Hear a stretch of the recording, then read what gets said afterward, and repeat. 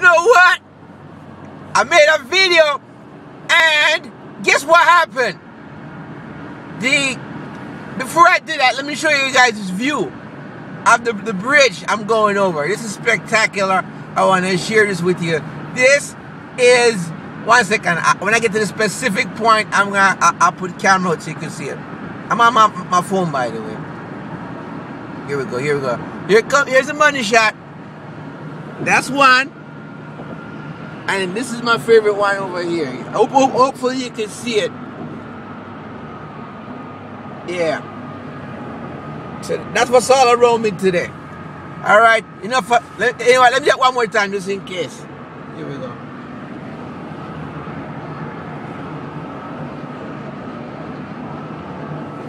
So normally I drive to one side of the bridge and I jog to the other.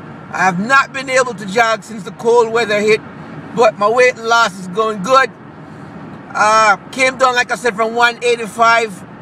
I was stuck at 175 for a period of time. I just got to 170. So I definitely will make my goal at 165 for the weight loss by the next 6 months. So I'm doing it safely, consistently, spreading out my meals so my metabolism is boosted, and soon I'll be able to start jogging and getting the necessary 10 to 15 miles a week in that I normally I'm supposed to have, but I just haven't been able to do any jogging because of work and a lot of other stuff been happening. But the training is going good still. No, enough about me and my super exciting life. Okay, let's talk about something I love. It's fight time. All right. Now, let me open the video up by saying, Nathan Diez, you are the man, baby. Nate Diaz got the last laugh. All right. Nate Diaz was saying, hey, I don't make enough money. I'm only getting 2020. He said on Twitter. Dana White said, shut up and get back to work. All right, now guess what? No, nobody wanted to fight Conor McGregor because it was too short notice. So when they went to Nate Diaz, he said, you know what, I'll do it. But the money's got to be right. So they had to make his money right. Oh, take a shot of this. That's the new casino. But anyhow, so they said, Nate Diaz said the money has got to be right. So guess what? Big Nathan's money is right. Then Nate Diaz also tweeted, hey, if Conor wants to fight, he's going to get on his hands and knees and beg. Oh! Listen, man, you guys follow Nate Diaz on Twitter. He's...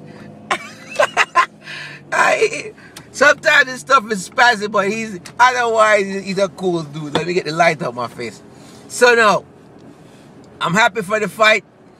Like I said, on Conor McGregor's side, little disappointed it's not a title fight, but nonetheless, it's going to be a spectacular fight. This is why, I said it before and I'll say it again. This is why it's good to have Dana White matching up the fights.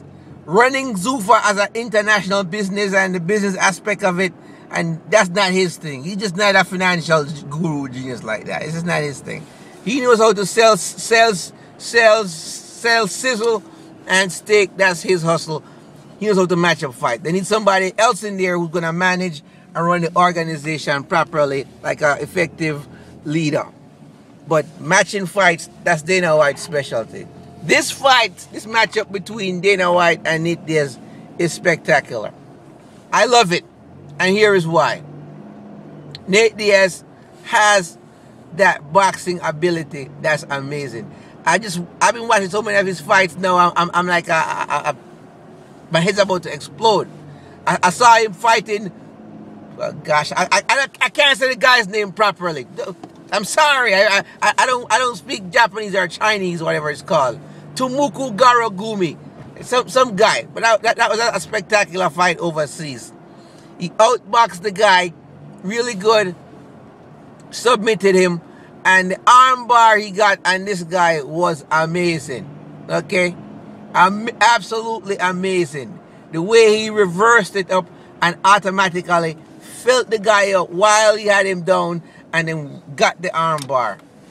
Now, the sweet thing about this is that Nate Diez, his Brazilian Jiu-Jitsu, like I said, is off the hook. And that's one area that Conor has a weakness in that was revealed when Chad Menendez took him down. So that's why it's going to be a challenge for him. But the next sweet thing is that Nate Diez is also a southpaw. So you got two lefties banging it up.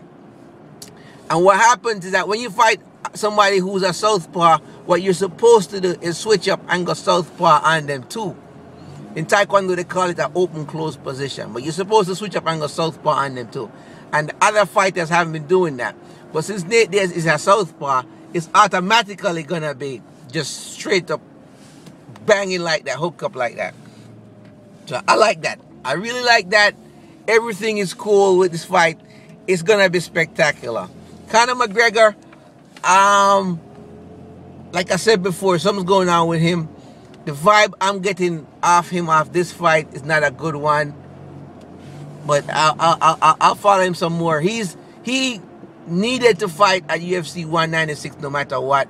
But Jose Aldo didn't take the fight. Maybe the money, I suspect, this is just me, that when they talk, the money wasn't right. And Aldo said, you know what, it's too short notice for me. Frankie Edgar said, you know what, too short notice for me, the money wasn't right. So they had to find somebody who the money was right with. Nate Diaz, he's hungry for money. So they made the money right and they gave him a good fight and he's a good matchup.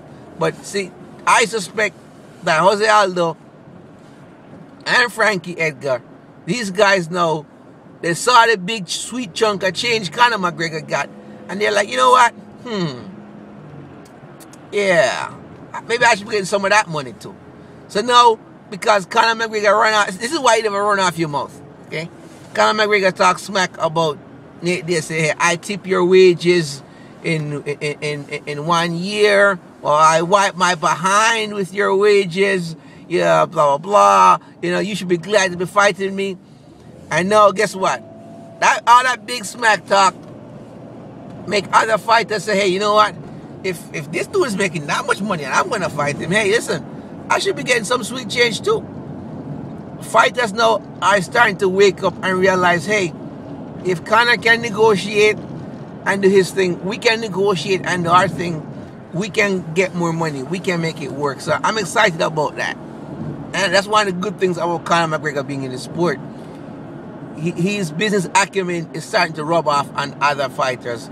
And that's something that we need. We need these guys not just to let the UFC push them around, take chump change, and then years later we hear about them grabbing a liquor store or being homeless. Or I mean, there is life after martial arts and after UFC.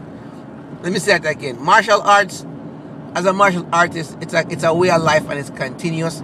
But there is life after the UFC, and we want these guys to be able to plan for that and have that good to where they can have a quality, some kind of quality life set up afterwards. Randy Couture is a good example, and Anderson Silva, he's also a good example. But we want them to have something set up so they can fall back on it, and that's really important. Now, as I was saying, this is gonna be one of the better fights, and I personally, I'm going to come out of pocket and probably buy this fight, sit, watch it with my old duels, non-alcohol beer, a pizza, preferably Papa John's. I don't like the thin. I don't like thin crust. I saw pizza with the breadsticks, delicious, and I'm going to enjoy that. Now, that's if my wife signed my kitchen pass and I don't have stuff to do. If me and my kids have stuff to do, they come first, so I probably won't watch the fight until afterwards. But you get my drift. So this is a really good fight. I'm very excited for it. And if I'm commenting and I'm all over the map, it's because I'm blown away by it, dude. I'm just excited. I'm going to do another video once I get to the house. But I just want you guys to know, watch this fight. It's a good matchup. And this fight also, actually, in my next video, I'll talk about that, right? That's my 2 cents. I'm driving and I'm on my cell phone, so I don't want the cops to pull me over. Peace out.